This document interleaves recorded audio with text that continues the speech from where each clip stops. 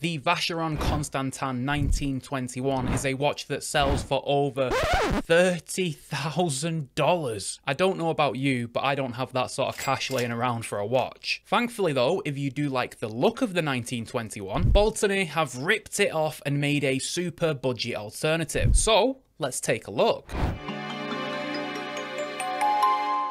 Now, this isn't my first Baltany. I reviewed the bronze bezel diver earlier this year, and I absolutely loved it. So when Baltany got in touch asking me to review this one, of course I had to say yes. So I'll be putting this watch through the top tier ticker 10-point challenge, so stick around to see what it scores out of 10. No points can be awarded to Baltany for the design of this watch, because it is just a complete rip-off of another model. Legibility isn't an important part of this watch's design, and with the watch being on an angle, it really confirms that. So Baltany decided to ditch the legibility and just focus on the details. This silver version is probably the least legible from the collection, with the silver dial, silver numerals and silver hands. The dial itself features a metallic effect, with polished Breguet numerals and a polished handset. It's clear that Baltany are just going for that sparkly look, because when light hits the dial, it is hard to read, but at certain angles, all of those polished surfaces just look amazing, and it definitely gives the watch an expensive look. The second hand is blued though, so that's cool, and apparently this is a firmly blued hand. I have no way of checking if that's true, so I suppose we'll just have to take their word for it. The watch comes with a full 316L stainless steel construction, and a slightly domed sapphire crystal with anti-reflective treatment, and I have to say the crystal is incredibly clear. It's actually quite impressive how clear this crystal really is. The crown is not screwed down, and it is not signed, and this watch is a pain in the arse to wind, mainly because of how close the crown sits to the lugs. But I suspect that this is also an issue on the 30 grand Vacheron, so I won't bash Baltany too much for this one. But the crown is big and grippy enough so that you can wind it. It's just annoying when the lugs are in the way. The case back is laser etched with the spec sheet and is screwed on, so we do only see 50 meters of water resistance, which is absolutely fine for a dress watch like this. Now the movement is where most of you will probably be put off this watch. Now this does feature an automatic movement. It's the Seagull ST1701, which beats at 21,600 vibrations per hour and has a power reserve of 40 hours. This movement does not feature hacking seconds, and it is quite noisy when it's on the wrist. I'm guessing they used this Seagull movement because it's the most affordable small seconds module. I don't hate it, it's just alright. It would be nice to have hacking seconds and a bit of a quieter movement though. Where this watch stands out for me is in the details department. The dial has been executed very well. The colours and finishing works really well together. They've carried over the polishing from the hands and indices to the case of the watch, because the entire case of the watch is high polished, and the polishing has been done to a very good level. I'm not usually a big fan of fully polished cases, but it works so well on this watch because of the dial. The lugs feature rivets where the spring bars sit inside of them, and I really like this touch too. It makes the watch feel even more vintage. Now this watch features absolutely zero lume, and you probably wouldn't expect a dress watch like this to feature lume anyway. It would probably throw off the design of the watch completely. The supplied strap is okay. I've certainly seen a lot worse though. I think that the colour of the strap certainly matches the watch very well, and the strap does feel quite durable. The stitching is good and I can't see any flaws, and the leather feels fairly decent quality, so I think it should last for a while. The buckle is signed and also features a polished finish. No quick release spring bars though, which is sad to see, but the lugs are super accessible, so changing straps shouldn't be an issue. Now the dimensions of this watch are a little bit sneaky in comparison with how the watch actually wears. The watch comes in with a 38mm case diameter, a 44mm lug to lug, and a 10.5mm thickness. However, the watch does wear much larger than that 38mm case suggests. I'd say it wears more like a 40 than a 38. This is down to the squared design of the case. It makes the watch look larger on wrist, and it feels much bigger than other 38mm watches I've tried in the past. Smaller wrists still shouldn't have an issue wearing this watch though, but don't be thinking you're buying a petite watch, because it does wear large. It does wrap around the wrist nicely though, because those lugs are so small and shoot straight down. Now if I could award a bonus point, this is where the Baltany would get one. This watch is just pure style, isn't it? It's bold, fun and classy all at the same time. Yes, it does have a learning curve when it comes to reading the time, but I doubt you're strapping this one on when you need quick timekeeping, and it's certainly a conversation starter. I can imagine my friends asking, what the hell is that? It's just nice to own something that's a little different in the collection. And you know what? I'll actually award the Baltany a bonus point in this section. Linen shirt, sleeves rolled up, pair of chinos.